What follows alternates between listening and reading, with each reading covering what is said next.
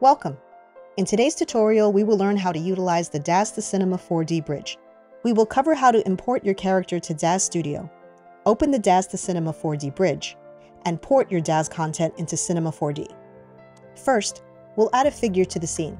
For this video, we'll use Victoria 9.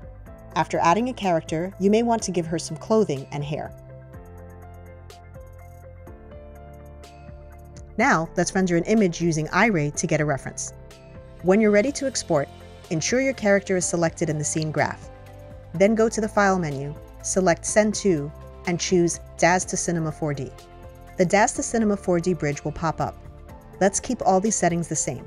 Ensure the asset type is set to skeletal mesh, since we're dealing with a rigged figure. Click Accept.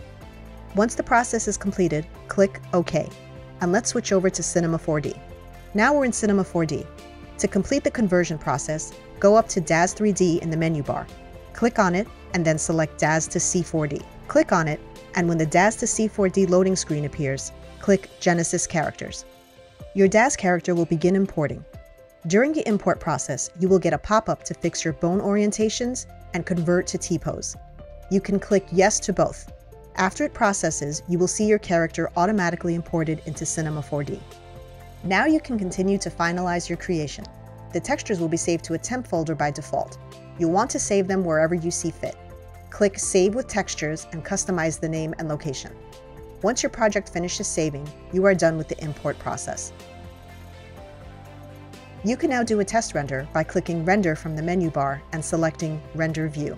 Compare this with the iRay reference image rendered in Daz Studio to ensure your import was successful. Thank you for watching this tutorial on how to use the Daz to Cinema 4D bridge. Keep creating!